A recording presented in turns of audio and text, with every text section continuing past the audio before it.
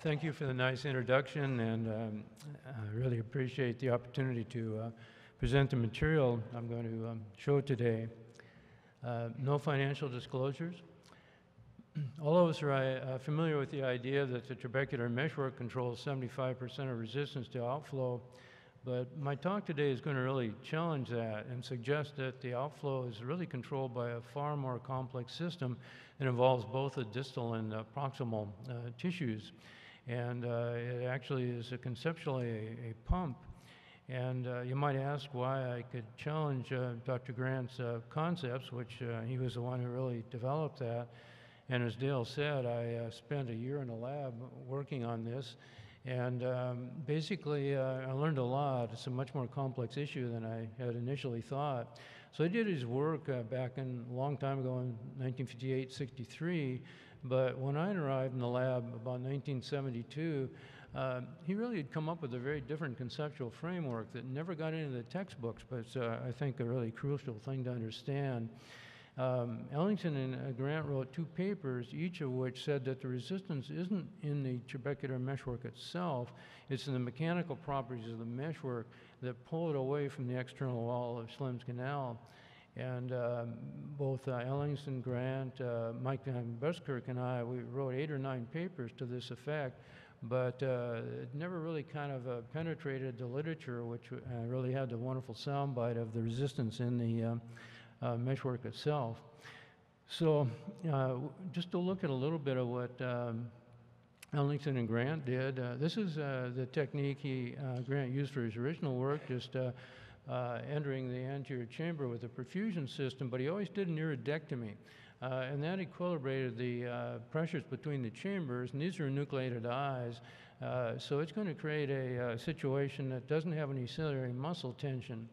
Then they went ahead and looked at what happens when you increase pressures over a range and what the facility of outflow is. And it turns out it drops rapidly as intraocular pressure increases.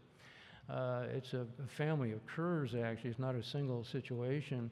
And Dr. Grant did his original work, what's equivalent to 33 millimeters of mercury. He did it at 25. You have to add 8 because of the transtrabecular pressure gradients. So that's where he found 75% of resistance. But when Ellingson and Grant looked at this in more detail at physiologic pressures, they only found 14% of resistance in the meshwork at pressures of 13 and then 27% at 18. So this concept of facility of outflow in the meshwork was complex, and they realized, well, this is probably caused by the meshwork coming into relationship to the external wall of Schlemm's canal. So they did an incredibly interesting experiment, was to then perfuse the eyes without doing an iridectomy, which drove the lens iris diaphragm backward and placed tension on the scleral spur through the ciliary muscle. So they simulated normal ciliary muscle tension. And what they found was that the trabecular meshwork, or I should say the facility of outflow, didn't change at all as they increased pressure. So they envisioned this as the trabecular meshwork actually moving outward in response to pressure gradient changes, and that if it was held back properly by the ciliary muscle tension, there wouldn't be any change with increasing pressure. A very different conceptual framework than you're probably familiar with. And again, this is where they did their work. So I came to the lab with this whole conceptual framework already in place, and a very different idea than is out in the literature. So what I did, I looked at a series of primate eyes and also human eyes at everywhere from 0 to 50 millimeters of mercury, and basically fixed them at the different pressures. And everybody had thought the meshwork was a stable structure, didn't move. Goldman actually commented in his papers that it's a stiff structure, all made out of collagen, but in fact it's a very, very different structural arrangement. And as you can see here, it distends out to the external wall of Schlemm's canal, and even this is 25 millimeters of mercury. Every time we blink, we probably drive our pressures to that level. And we're in apposition with the external wall of Schlemm's canal. We found even at 17 to 18 millimeters, there was canal apposition. So on your right upper panel there is basically a living primate eye that was fixed in vivo at physiologic pressure. But at the same time, I did techniques that involved, with the eye, with the animal still alive, fixing after the pressure had dropped so that the blood could reflux into Schlimm's canal. And the panels show basically eyes with, this is a fellow eyes of the same primate, and you can see profoundly different configuration in the tissues. It's highly mobile. Well, the other thing that I started seeing was these structures and hundreds of serial sections through these things in different configurations. Kept seeing these structures spanning Schlimm's canal, which are not at all apparent at physiologic pressures. And they look like little valves, and this is the intraocular pressure above episcleral venous pressure, but we can also look at it with the episcleral venous pressure higher. And the valve-like arrangement collapses, and this is same thing as Schlimm's canal interwall endothelium, so it's highly contractile, and it appears to have a conduit. This is the funnel, the arrangement with the cylindrical portion, distal portion, and for a number of years I failed in figuring out some way to dilate the canal to look at it without blood. But finally, when viscoelastics came along, it turned out it really worked beautifully to look at the canal because the viscoelastic washes out. And we can see these diaphanous structures within the canal. And Barb Smith and I did a lot of work in this arena and showed that there are about 70 of these around the circumference of Schlimm's canal. They're very common and probably a crucial factor in the outflow system. The last 10 years or so back in the lab, I've managed to look at this with many different techniques and explore it. So here's with viscoelastic in the canal, and we can see with SEM, the juxtacanaliculator space, a conduit, the lumen, and we can look at with 500 nanometer microspheres with confocal microscopy, seeing the channels crossing the canal, the conduit. And we can look at this with confocal native fluorescence, with this being the cylindrical portion, the, I should say the funnel portion. This is the cylinder, and then here's an opening, and we can see the collector channel entrance, and then we can see the hinge flaps are around essentially all the collector channel entrances, and we can see also the connection with the trabecular meshwork. So when the meshwork moves, these structures along the external wall will move as well. Well, how does this play into the ocular pulse situation? And we know that the ocular pulse is about 3 millimeters, eye motion is about 10, and blinking is 10 as well. So we blink about 3 times a minute, so we're driving our pressures up into the mid-20s typically every time we blink, and this whole phenomenon is occurring regularly. And we seem to have a little glitch here, but we'll see what plays out. There we go. So this is an aqueous vein. You see that little black dot there. Aqueous is coming out, and basically it's an oscillatory equilibrium with the blood from the episcleral vessels, and you're seeing aqueous come out and then pass distally along the canal. Well, interesting aspect of this is that Asher and Goldman initially discovered it, but there are many, many papers that came out documenting this behavior, and this behavior fails in glaucoma. The pressure, I should say the pulse begins to slow and then stops, and it's restored in drops at reduced intraocular pressure. So there's some phenomenon related to this pulsatile flow that's crucial to function. The pulsatility isn't just in the aqueous veins. This is a gonioscopic view of the iris, trabecular meshwork, and you'll see blood-tinged aqueous passing within the collector channels here from inside the eye, and we've managed to show this with gonioscopy, and this is Robert Stegman's work. He's just done beautiful work in this area. You're actually watching aqueous, blood-tinged aqueous moving up and down within a collector channel in an oscillatory fashion where he's equilibrated the pressure gradients. Then we can look at the Schlimm's canal inlet valve arrangement with the base of the funnel. You'll see the cylindrical portion and then the distal portion. And we can look at this in the gonioscopic view with blood intentionally refluxed into the canal. At the base of the funnel, the cylindrical portion, and then aqueous and blood mixing in Schlemm's canal at the tube distal end. It can only be aqueous because that's the only thing available. We have aqueous wave propagating from the anterior chamber, and here you can watch this. It's slowed down to 50%, but you can actually watch the pulse waves, progression of the aqueous pulse wave into Schlemm's canal. So we got a conduit system, which we've shown anatomically by now many different techniques, and we can look at it in real time in vivo in patients, and thanks to Robert Stegman.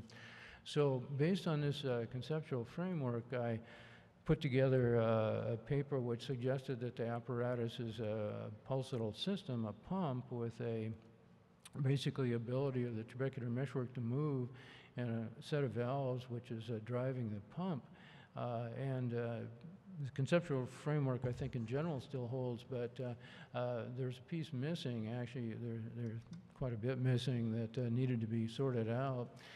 Some of the requirements of a diaphragm pump, which is true of all the cardiovascular system, is it requires a compressible chamber, which Schlemm's canal qualifies, compressible tissue, trabecular meshwork, driving force, the ocular pulse, and then the Schlemm's canal inlet valves, which I've just described.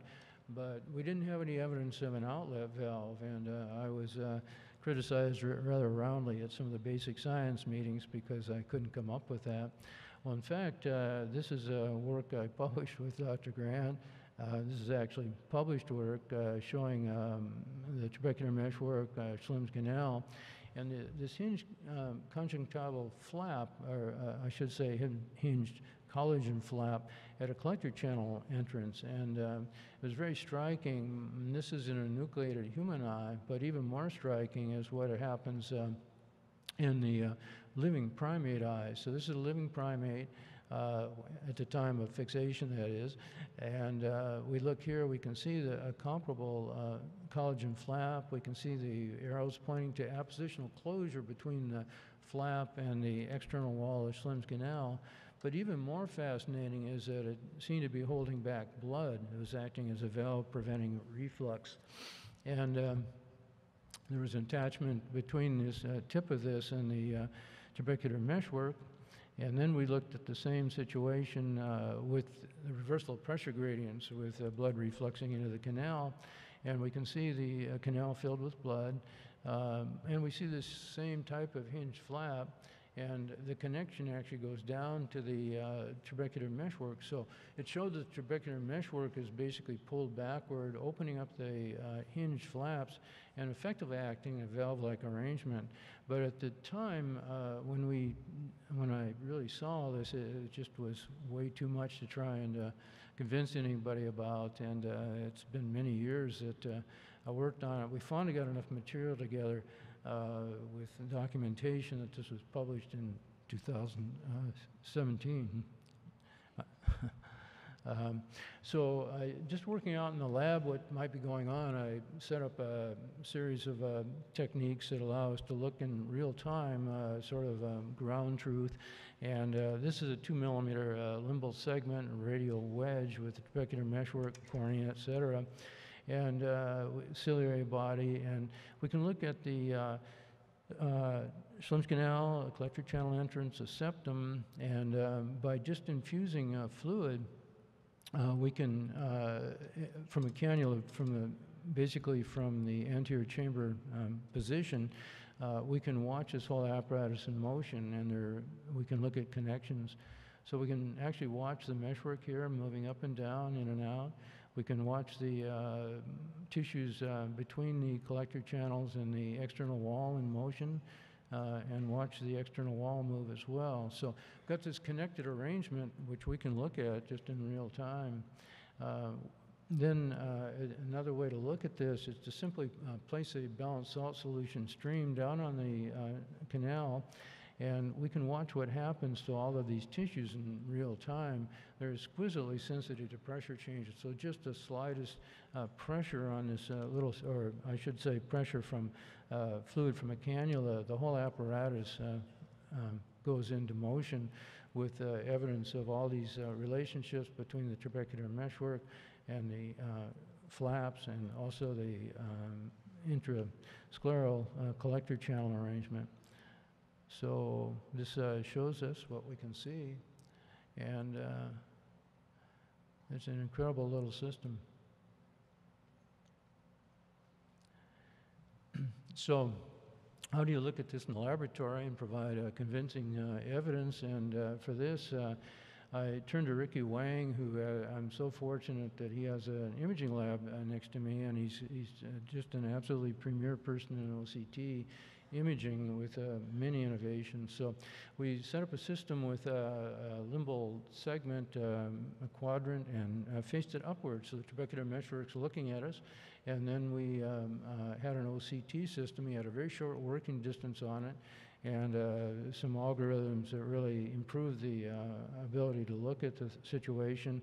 And we then looked at, we placed a cannula inside of Schlemm's canal, sealed it, and then we attached to switch, which switched between two reservoirs, one at 30 and one at 0 millimeters of mercury. So now we take control of the system, and we can introduce pressure into the canal. We can stepwise increase or decrease pressures for steady state measurements, and we can also look at differences by switching between the reservoirs. We can actually watch this in real time, undergo changes in configuration. So we're seeing here trabecular meshwork, cannula and Schlemm's canal, the same cannula in an orthogonal view with the end of the cannula, the Schlemm's canal appearance, and this is a 10 millimeters mercury pressure gradient across the system, which entirely fills Schlemm's canal and dilates it. And now we're able to see these collector channel entrances, which really is a wonderful arrangement, because we have these three-dimensional volumes with OCT, which can rotate into any plane. So each one of them, we can go ahead and optimize the relationship to the collector channel entrances. And when we do this, we can see the trabecular meshwork, Schlemm's canal, collector channel entrance, but we see all these hinged flaps at the collector channel entrance, and they're very consistent presence at the entrances. But what's really actually much more interesting is that these are all attached to the trabecular meshwork by these little conduits I showed you earlier, and we can see them throughout the whole system here. And if you'll notice, they're always oriented at an oblique angle. So if the meshwork moves outward, which we'll do at low pressure, it will pull the flaps open and open the collector channels, and then if the pressure rises, it'll close them. So basically, it's has an intrinsic mechanism for homeostasis. So you can see all these connections here. SEM with the trabecular meshwork, Schlemm's canal, channels, and then this hinge flap, which both two hinges here, which really are in a position to control flow through the system, and we see the connections to the between the trabecular meshwork and the hinged flaps.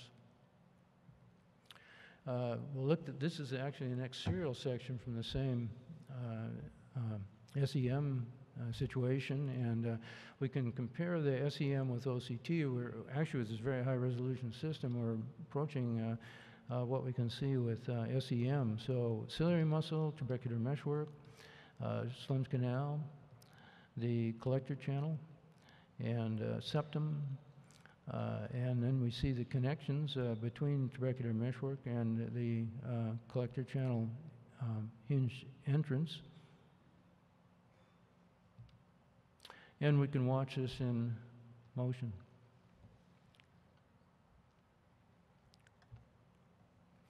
So we can actually watch what's going on in effectively real time here. We can also watch these hinge flaps, again, trabecular meshwork, the canal, the collector channel, and the hinges, and we're watching this in motion in real time. I'm looping these, of course, so we see it.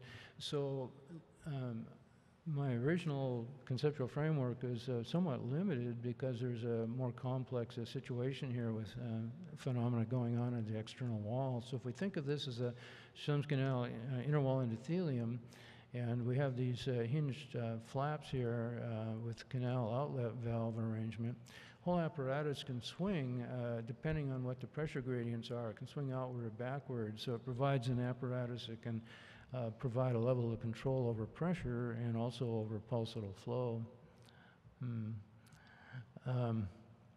So again, we can see this in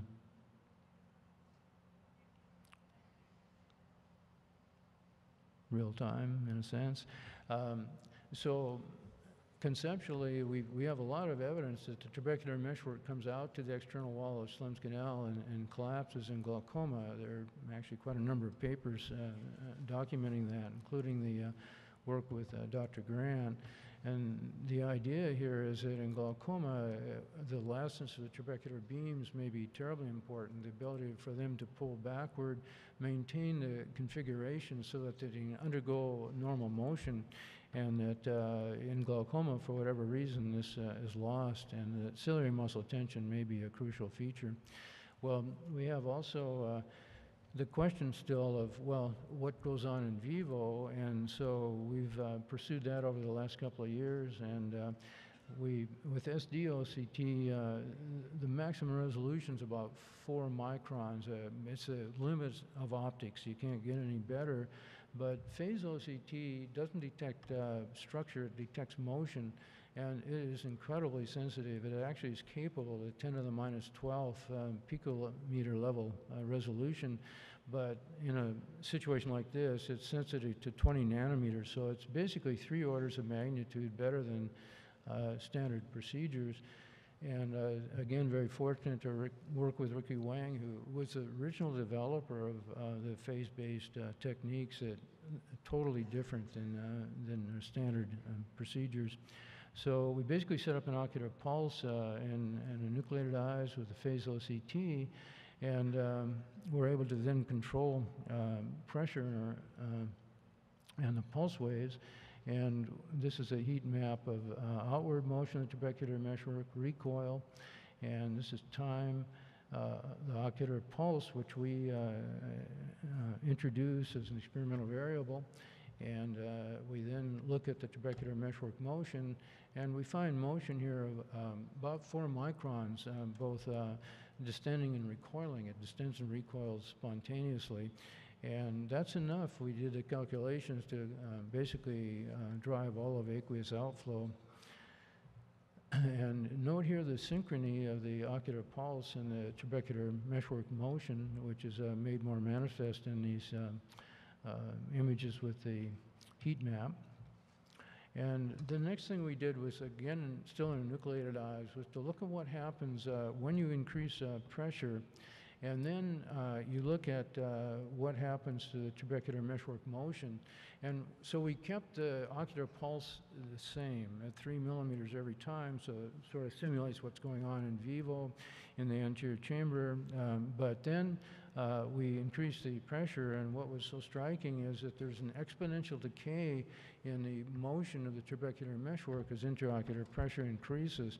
So basically, it loses the ability to motion, to move, and we looked at this, of course, with the SDOCT images as well, the same tissue, and you can see that the canal collapses, so we have an explanation for the lack of trabecular meshwork motion. Well, the next step, of course, is, well, can we do this in vivo? It's a much more challenging problem because of bulk motion, saccades, all sorts of phenomena that limit it. But Ricky, with his OCT techniques, was able to achieve this. We use a digital pulsimeter to synchronize, and we have a trigger that synchronizes with the OCT system, and so we can then monitor this in real time. And what you see here is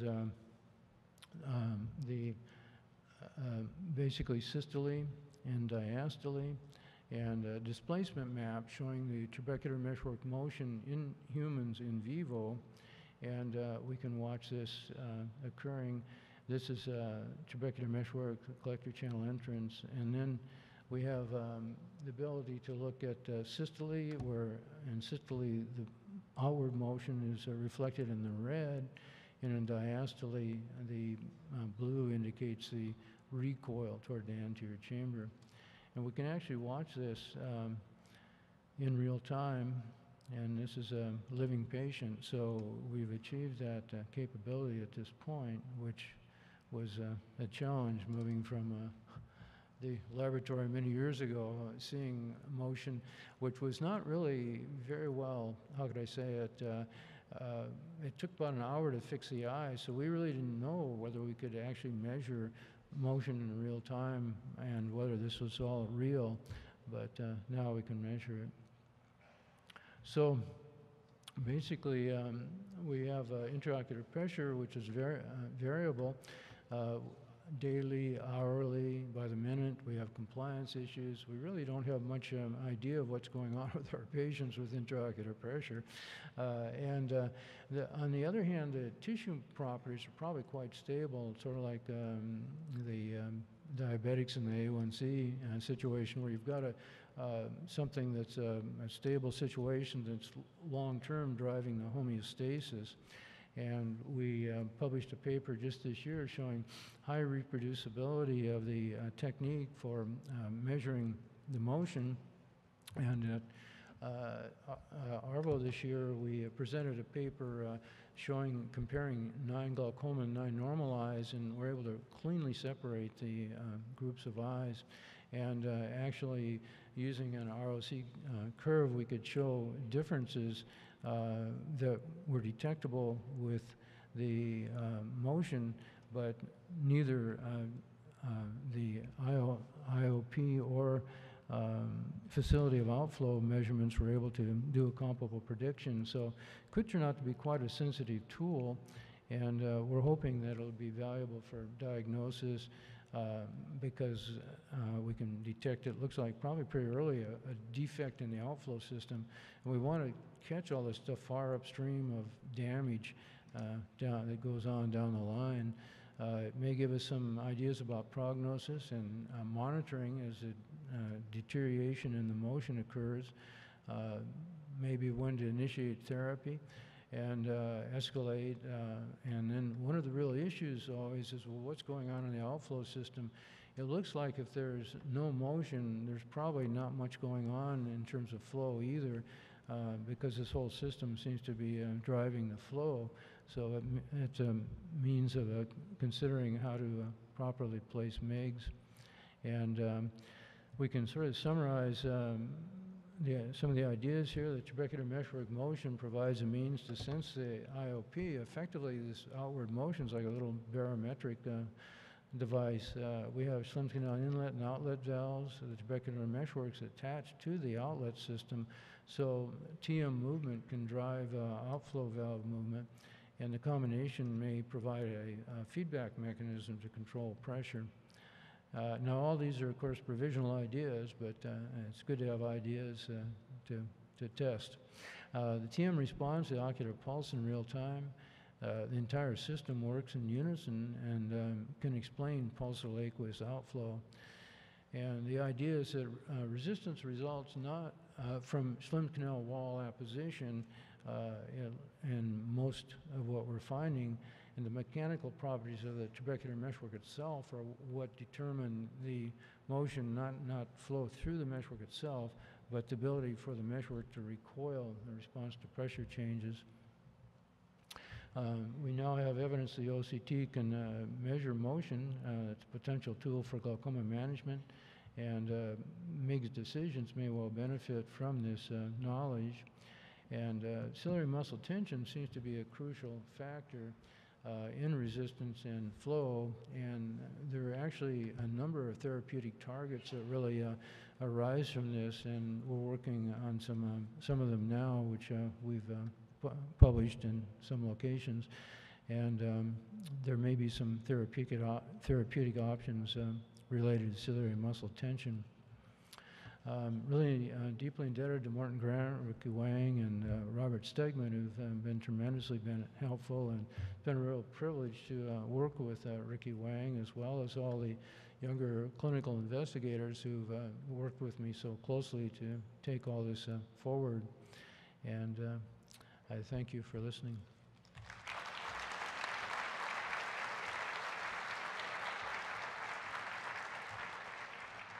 Murray, I think you just shared the most remarkable story of a course of a clinician scientist, persistent intellectual curiosity, applying the ongoing evolving technologies to solve a problem that's just a remarkable story. So thank you on behalf of the AGS.